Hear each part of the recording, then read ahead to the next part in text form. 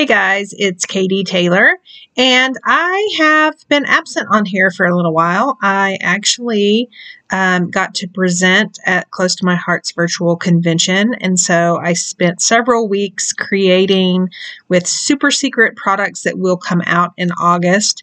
And so I've just kind of been resting after those few weeks of just creating and creating. So I thought I would share some older videos. Now, this is a 2-page layout from one of the album retreats, actually, from a couple of years ago. If you aren't familiar with our album retreats, we have them twice a year. They are virtual. You purchase the entire kit, you get exclusive stamp sets, you get pre-cut layout kits. That's what makes this layout come together so quickly. So you can see here, I've pulled out my Versamat and I am just lining up these pre-cut pieces. I love that wood grain. It's almost like a herringbone. They're going to meet in the middle, and then we are going to put some photo placemats here and there using pattern paper and cardstock. So this is one of the exclusive stamp sets that came with that October 2020 album retreat. So I'm just stamping off these little leaves a couple of times in New England Ivy and I believe Fern. And then there is a smaller leaf pattern that I'm going to also stamp off. And then I am going to fussy cut those. Now, the good thing about these exclusive stamp sets is, number one, they're exclusive. Number two, they just go perfectly with these layouts. And believe it or not, this one probably was one of my favorites. I actually used it for some Christmas cards as well as some other Christmas layouts. So you can see here I am fussy cutting. If you are new to this channel, I prefer leaving a white border around my images when I fussy cut.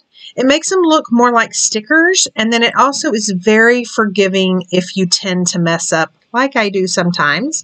And then also rotate your paper and not your stickers. Again, subscribe to this channel and sign up for notifications, and you'll see more of my fussy cutting tips and tricks in the future.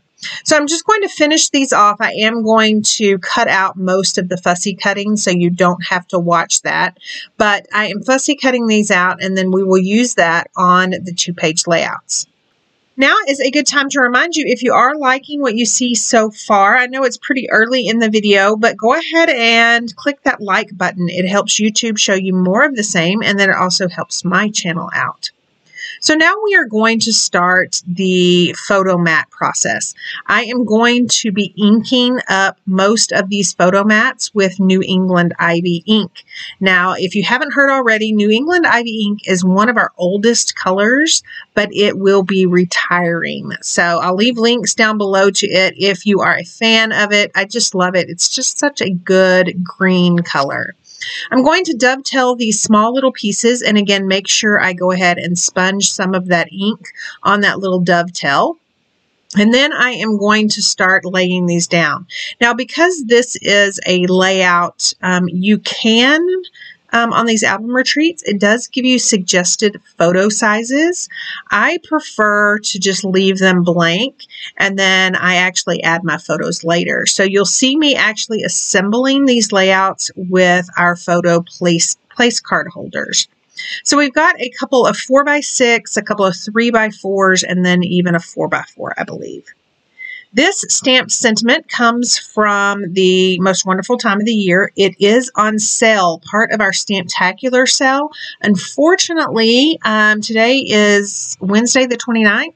That sale only goes through the end of June. So only through tomorrow, Thursday, June 30th. But I'll leave a link down below if you want to grab it. Super, super cute stamp set. And then also, because it's on sale, it's just at a great, great price.